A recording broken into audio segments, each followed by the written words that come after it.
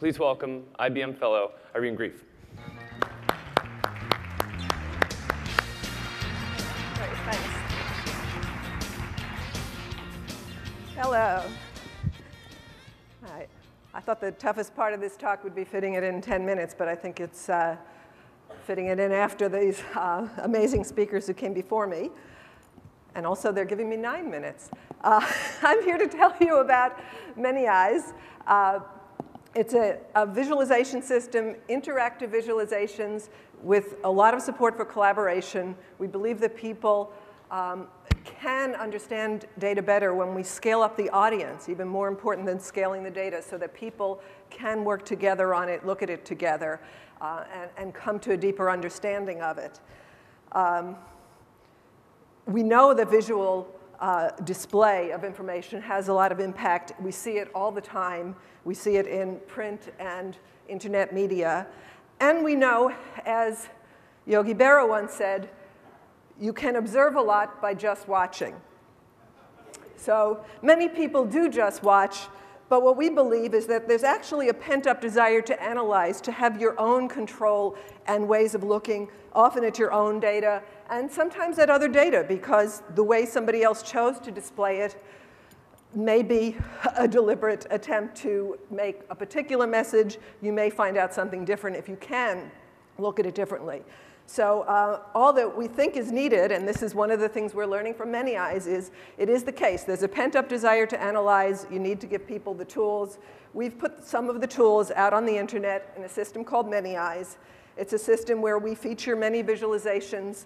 As you can see on this top page of the system, there are a lot of different ways to visualize data. We've provided tools for many kinds of visualizations, from stacked histories to bubble charts to networks. And people can upload data, in any data that's in a spreadsheet form, and put it up on the internet and see it with a number of kinds of visualizations. This is an example of the kind of thing you might expect people to do, finding publicly available data, largely numerical. This is US government expenses over a certain period of time. You can play with this, and most importantly is that when somebody finds something interesting, they could save the visualization in that state, comment on it, ask a question about it. This is a question about why there's a spike, and other people have answered it. Somebody who comes along and sees this question can also click on this visualization and be back in the same place, continue to use it, to interact with it, and change it and try to understand some other things. But all the visualizations can be saved at any state and still can be active. So that's the first thing that we kind of expected to have happen here. There have been some surprises, though, as well. Once we give people the tools, we find surprising uses. So one of the surprises, and this happens when you put something on the internet, put it in the blogosphere, something you all know about, I'm sure, at a Web 2.0 conference, is that there will be surprising uses. So this was both a surprising domain to us, but a typical pattern we discovered kept happening with a lot of kinds of data. So this was a user named Crossway uploaded co-occurrence data for the Bible, for biblical features, to ManyEyes. And then after uploading that data, visualized it as a social network. These are people who presumably knew each other. But then took this to a religious blog site. So we made it very easy for people to take any visualization to their own blog. So we enabled this. But again, a little bit surprising, there were hundreds of, or almost 100 by Google count, of blogs that have communities around them on these biblical issues. And this got discussed across a number of blogs, eventually leading somebody to a new insight that they took back to ManyEyes, visualized, and brought back into their blog. So we put a lot of community features into ManyEyes, wanting to build a community there. But what seems to be even more important is that with these tools that enable visualization, we actually enable people to have deeper discussions in their own communities. Finally, the final surprise was how much people started to try to use our tools, the visualizations that we did provide originally, to analyze words, just putting up text of a whole novel or plays and so on.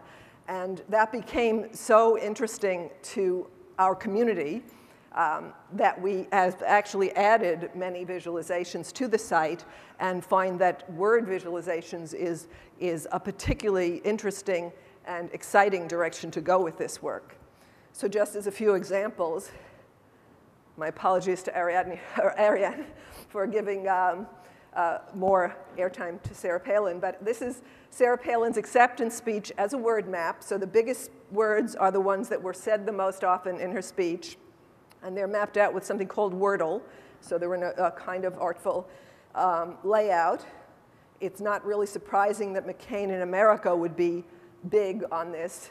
It might be a little surprising that man is so big and you actually can't find woman in the set of words here. Draw whatever. Comparative word maps. This is more like a tag cloud, and this is comparing Obama and McCain speeches, and particularly you could see the sort of biggest words, or nearly biggest in each color. Orange for Obama and blue for McCain. There's promise here and fight. We have a whole area of the site on political speech analysis, and obviously it spikes every time there are interesting things like conventions. This was former Attorney General Gonzalez testifying to, yeah, okay. We love this one. So this is why I did insist on having my hands on the computer. I wanted to make sure you saw something live here. So I do have this visualization live for you. I put it on my machine. It's a good thing. I understand I couldn't have been on the internet here. I don't recall. So we have this. You can see he doesn't even recall remembering certain things. I don't recall. But this is just to give you a sense of how dynamic all of these visualizations are. Very dynamic, and we know that that draws people in and leads to new insights. So I'll give you the URL on the last slide so you'll know how to go do this yourselves. So finally, what have we learned at IBM Research from doing this experiment? What we've found from ManyEyes and a number of other projects that we call venture research is that you really need to be out there with scalable real-world deployments to keep up with the wisdom of crowds, and frankly, for this audience, to keep up with all the little Web 2.0 companies out there. It's really hard to claim the high ground as researchers doing science when there's so much exciting experimentation going on in the world, and we have to make sure we're a part of that. What's more, to take that high ground and to be able to do research on things like what leads to viral adoption, what are the kind of adoption paths you want to see if you're trying to understand that you will take off, what are the things that are exciting on the web that don't necessarily look like they have business impact, but when you bring them into a big company like IBM and use IBM as if it were the internet, what will take off? Will these things have business value? If you ask people to use their real names in a system, will you still get viral takeoff? All those kinds of questions depend on doing scalable, real deployments. And they do have a feeling of a business venture because we continually have questions and decision points just like a venture firm might. We want to study people doing real work and therefore need to encourage them to do real work and support them doing real work. And so we have the tension that a product group would have of trying to keep their user base happy while trying to innovate. So it's a challenging form of research. And we have just announced this week a new Center for Social Software based in Cambridge, but drawing on worldwide research and across our business divisions to make sure that we can do this research in a responsible way, providing real work business environments to people, stable enough but innovative enough for us to continue to learn and do research. We'll be very open with our data with academics and are inviting people from other businesses in to work with us on site in a corporate residency program. So finally, ManyEyes.com is at the first URL, and more information about our Social Software Center is at the second. Thank you.